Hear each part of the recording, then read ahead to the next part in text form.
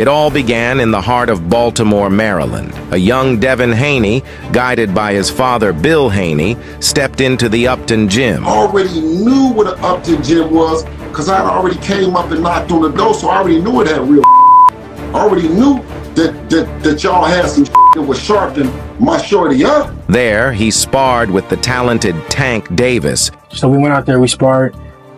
He touched me, I'm not gonna lie. I'm dangerous. Davis emerged victorious. As they grew older, their paths diverged. Tank Davis made the bold decision to skip the Olympics and turn pro. His explosive style and relentless determination quickly caught the attention of the local boxing community, and he became a rising star. It was during this time that he formed a close friendship with Adrian Broner, a fellow boxer with a larger-than-life personality. Meanwhile, Devin Haney embarked on a different journey. He chose to study under the Mayweather family, training at the renowned TMT gym. Under their guidance, his skills sharpened and his technical prowess flourished. The next champion I'm gonna make, that's the next Floyd Mayweather Jr. When did you know he was gonna be special? How long ago?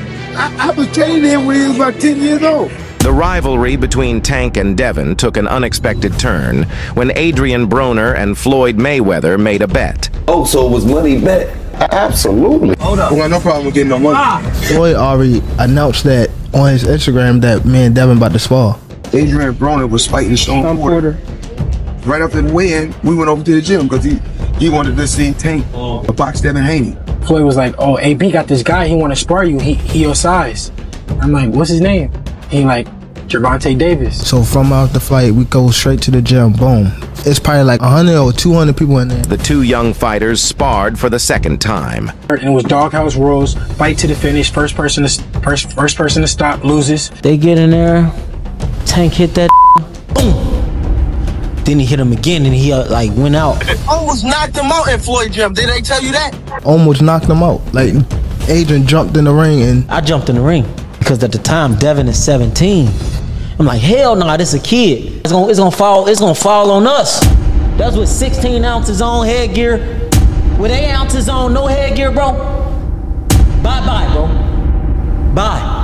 That shit would have been over with. like, no, it's over with. A Bill jumped in the ring, his dad. And everybody was just about to fight. Cause I caught him and it was about to go down. About billions versus billions. It calmed down and they got back to working and we get in there, boom, Floyd in my ear. He was actually in the ring while we was sparring, while me and Devin was sparring. He was grabbing my arms like, while I'm trying to punch Devin, he was grabbing my arm like, nah. And Tank got a little bit more fatigue and Dev got off a little bit, but it wasn't like really like getting off. It was just like some good ass work. You know, Devin Haney was in good shape. Tank wasn't in good shape, but it worked.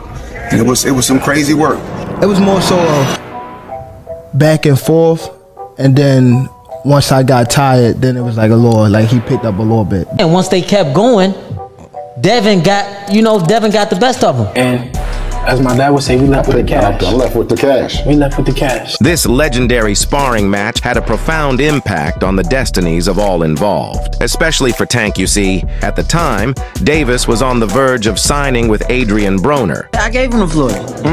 Every time we bring it up, Floyd like, thank you, AB. You gave me a good one. Tell Devin and his dad to get off my. Be sure to like and subscribe for part 2.